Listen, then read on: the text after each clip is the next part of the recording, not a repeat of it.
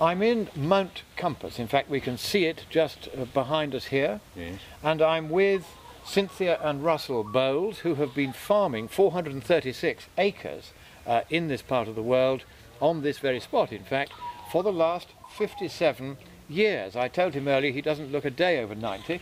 I'm not far off. And now you have on this land, you have sheep, you have stock, you have livestock, you have cattle, you also have crops. So you're farming in many different ways. Now all of these things depend on having water, don't they? That's correct, yes. Right.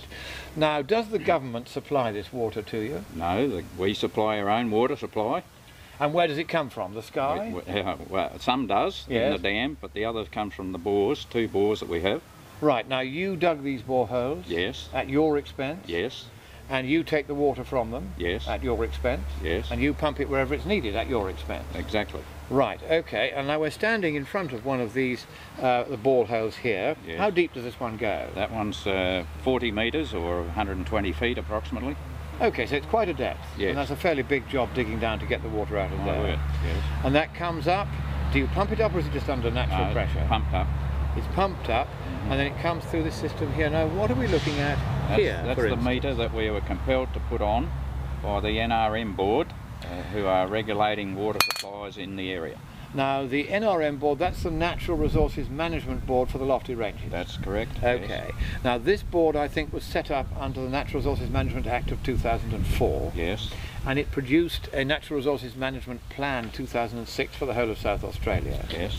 And they have told you that you have to fit a meter so as to monitor the amount of water that you are using. Yes, that's correct. Right, now let me just get the law clear here. If you are taking water for your household, for use in controlling fires, or for watering your stock and your sheep, do you require any kind of license or permit? We have a license for the bore for irrigation. No, I'm just asking about the other things. The other things, no, we do not need a license for that, and it does not have to be metered. Right. Whereas for irrigation, yes, then you do need a license. Yes. And for irrigation, that does need to be metered. Yes. Right. Now, as I see this bore coming up out of the land, and let's just have a look at it. It comes up from the hole here with a concrete stopper and so forth, through the pipe here. Yes. The first thing it hits is this stop valve, which shuts the whole thing off. Right. And then it comes to this gadget here, which is the meter. Now, here's my question. If you are entitled to take water for your household and for your stock and for management of fires without a license and without metering, how does this meter tell whether the water that's coming through it is used for irrigation or used for your stock or your household? It can't. It can't tell. No, so why then were you stupid enough to put it there? Because we were forced to put it there. So it wasn't your stupidity, no, it was somebody else's stupidity. Now the National Resources Management Board, did they actually come here and stand over you? Yes, they did. And what did they say? They said that all the water, including stock and domestic, has to go through the meter. And I said stock and domestic water is exempt. And they said no, it's all got to go through the meter. And so did they quote any law that gave them any right to insist on this? No, not that I'm aware of. No, they just impounded that it had to all go through the meter. So they insisted, even though, as far as you understand it, the law does not require that. That's right. Now, therefore, what did it cost you to do this? About the whole lot, about $1,000, I would think. And did they pay you that money? Because they want to meter it. It's not your we paid for everything. You had to pay for it? We had to pay for it. Because they simply told you you had to? Exactly. Right.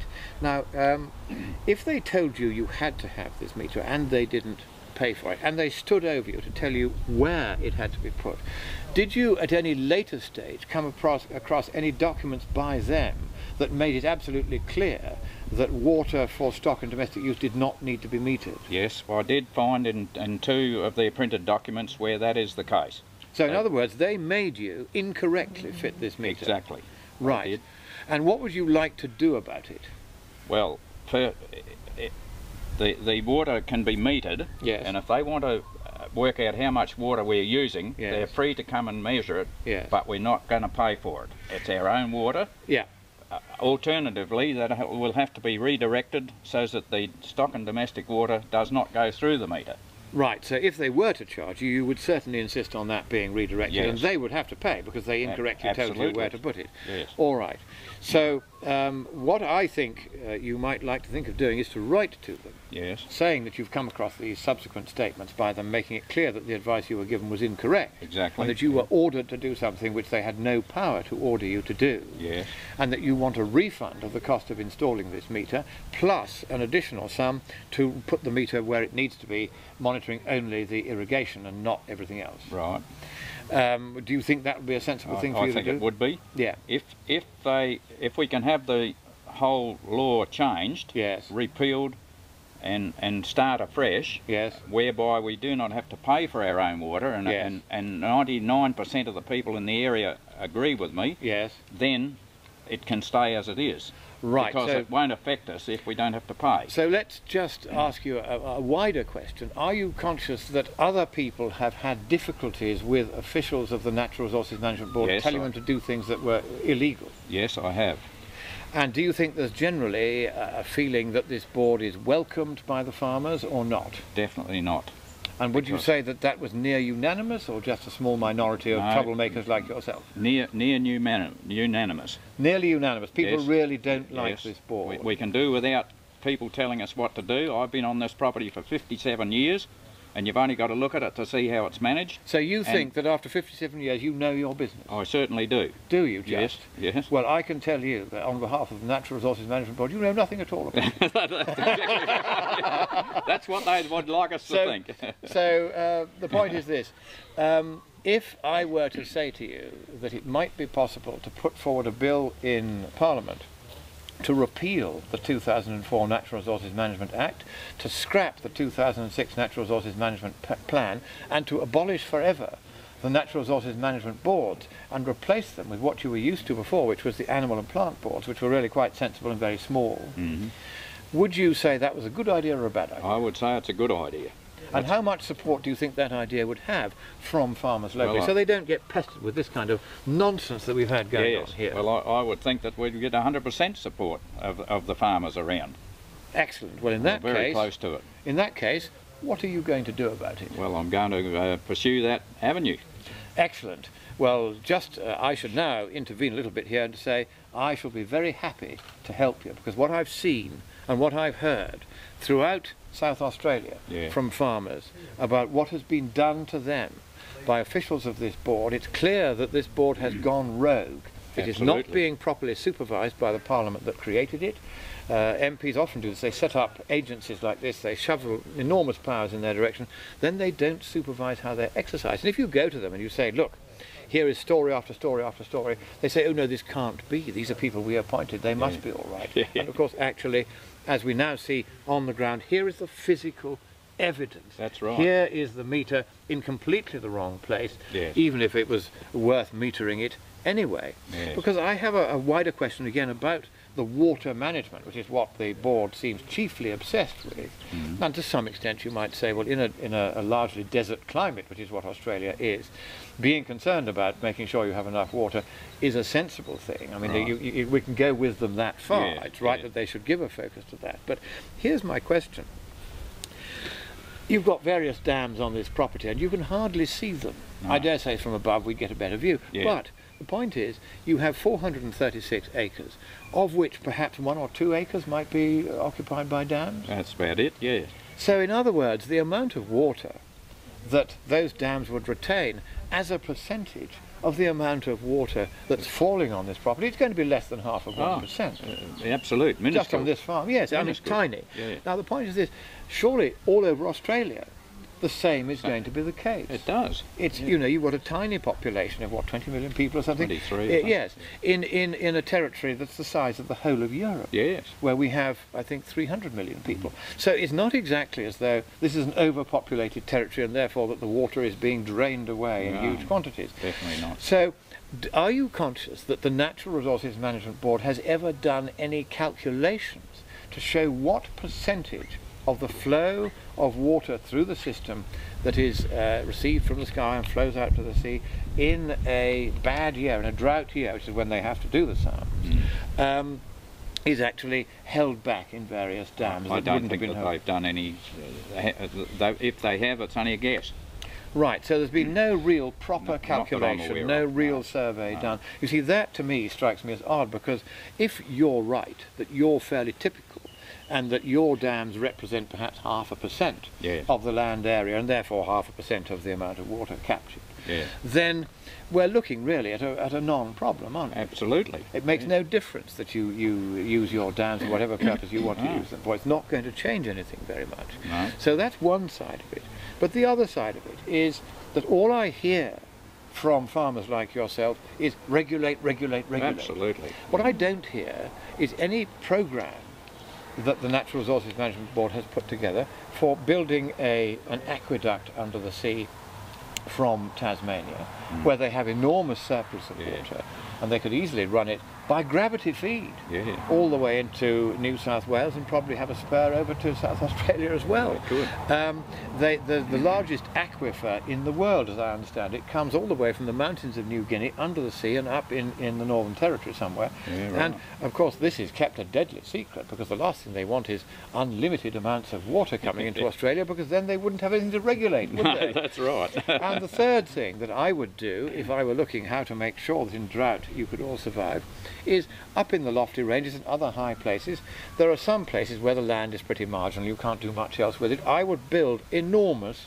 reservoirs Yeah. that would gradually fill up in the years of plenty, and then you could use the water in the In years the of dry drought. time. Mm. This is what we do in Britain. It was done in the Victorian era. They built huge dams, I mean really enormous dams. Yeah, right. And those dams are still used to supply the primary water supply to the vastly expanded cities of today, because they had the foresight to do that. Yeah. Are you conscious of any such plan by the Natural Resources Management Board? Not any at all. Haven't been mentioned. And when was a reservoir last built, Oh, a proper big reservoir? About anywhere? 40 years ago. It was 1973, as I understand it, Yeah. which is about right. He's Yeah. more or less exactly 40 years ago. Yeah. So he's right again. He knows his stuff, this guy. Well, thank you both very much, Cynthia and Russell. Cynthia, what do you think of this? You must see the worry on your husband's face when he's trying to make all this work. Yes, it is a worry. And, you know, we're hoping to hand the farm down to our son. Yes. And he's a good worker. And what's his name and how old is he now? Jeffrey. Right. He's 46. We had another son we lost when he was 5 years old. Oh, so I'm we've sorry only about got that. the one son. Yeah. But, He's you got know. three. And you'd like to hand a and working he's got farm he's got onto two, him. Yeah. Yes, and Yeah. he's got a son and 2 daughters. So you can actually see this going Yes. down Yes. the generations Yes. to them, Yes. if only somebody doesn't stand in the way. That's exactly it. Well, it was handed down to me. I've always worked here since we came here, like I said, 57 years ago, so I'd Right. like to do the same. My son's a very good worker, and he's running the place now anyway, and he himself has a son, but whether he will be a farmer with all these restrictions, I doubt it. Well, that, of course, is a very sad thing, because farming is one of those professions that still goes down the generations Yes. where it can. And what you can see here, ladies and gentlemen, is the fear on the faces of people who have been on this land for almost as long as I have been on the planet. They've been here 57 years. They want their son, who already manages it, to take it over. They want his son, if he is still able, to take it over from him, so that the farm that they have created and they have loved, and you can see, well, you can't see it on the camera now, but if we just look around, we can see how beautiful it is. Mount Compass, just up there, you can see the summit, you can see the subsidiary summits, you can see the sheep grazing in the far distance, you can see the cattle here. I'm just describing what we can see from our angle, and then there's the irrigated in-by fields here. So all of this is being beautifully managed. You can see it's neatly kept, it's sensibly run, and these people are being told by bureaucrats that they must now do things the bureaucrats' way, when for 57 years they've been getting on just fine without any such advice. And they now genuinely fear for their future, for their son's future, and for their grandson's future as farmers on this land, because they wonder whether the restrictions will eventually do what the UN's Agenda 21 programme is intending to do, which is to make sure that the earth is depopulated, and that in particular any kind of commercial farming such as this, any kind of irrigation, any kind of use of herbicides or pesticides should be banned. That is the Agenda 21 proposal of the UN. They're trying to shut you down.